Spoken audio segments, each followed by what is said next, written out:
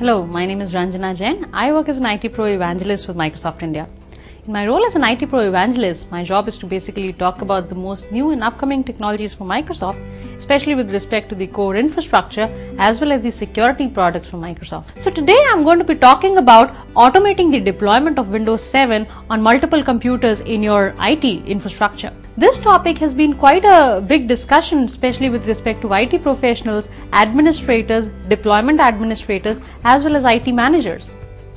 It has been quite a hot topic of discussion amongst the IT managers with respect to whether to install a fresh operating system onto all their existing machines, or to actually migrate them and upgrade them from Windows Vista to Windows 7. Now, to analyze this and to automate the deployment of Windows 7 on old computers and on new computers, we have got from Microsoft various kinds of tools available for IT administrators and IT managers to analyze their hardware and software IT environment so as to make sure that they are ready for Windows 7 deployments in just a matter of minutes. Now, to analyze whether your existing hardware is capable of deployment with Windows 7 as such, we've got tools like Map Toolkit from Microsoft, which is available for free download for you. You can actually download this particular tool and it will analyze your IT environment in an agentless manner to analyze whether your systems are ready for Windows 7 deployment, and in case not, what systems require what kind of hardware or software change to be ready to be deployed with Windows 7. Now, one major point of discussion has been what path of upgradation should you take while upgrading from the existing operating systems to the Windows 7 operating systems. Now, your IT environment might be installed with Windows computers installed with either Windows XP or Windows Vista environment. So, what path do you actually take to upgrade the Windows XP computers to Windows 7? In fact, to tell you straight away, first of all, is that an in-place upgradation of Windows XP computers is not supported for Windows 7. But the good news is you can actually install Windows 7 computers as a fresh installation on those computers, and then we have got automated tools for you that can actually scan all the user state information, documents, etc., and application settings of all the user accounts created on the Windows XP computer, and then it can actually replicate the same kind of documents and settings information, application settings for the users on the new Windows 7 installations. So in this case, there can be two different scenarios. Either you may have a PC refresh scenario, a PC or a PC upgrade scenario, PC replacement scenario. A PC refresh scenario is the one in which you use the same hardware on which Windows XP is installed, take the Windows 7 media, install Windows 7 on the same computer on which Windows XP was installed. You might choose to format the hard drive, create a new partition and install Windows 7 on it, or you might choose to install Windows 7 on the same partition on which Windows XP was installed. There are tools available for you. In fact, we have Windows Easy Transfer Wizard, which is available for Windows XP also, again for free download from download.microsoft.com. You can download it for Windows XP, run the Windows Easy Transfer Wizard on Windows XP computer. It will actually scan all the user accounts, their documents and settings, their application settings, etc., and will allow you to save all that data on a shared media. Once you install Windows 7 as a fresh installation on that computer, you can again run Windows Easy Transfer Wizard built into Windows 7, pick up all the information from the shared media where you've stored it, and the load state will actually load all that information, and it will even create user accounts for on the computer if they are not created yet.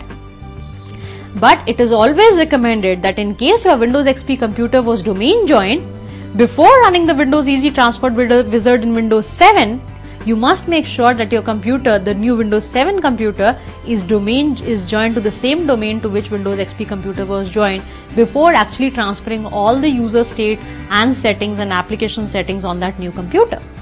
The other way how you can automate this easily is that if you have a number of computers, maybe in hundreds and thousands, and you would like to actually automate this process of Windows 7 deployment, and then migration of all the files and settings from Windows XP to the new Windows 7 installations, you can automate all that with the use of the new Microsoft Deployment Toolkit 2010.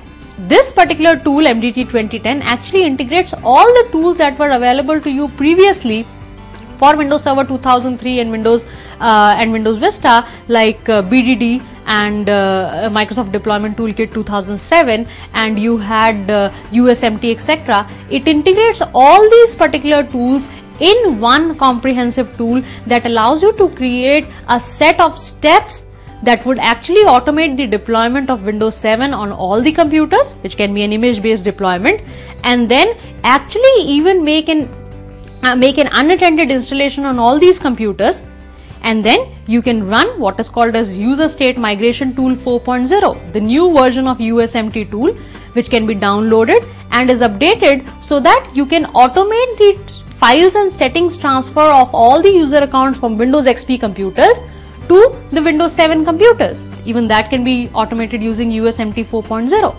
With USMT 4.0, we've introduced a new feature called as hard link migration.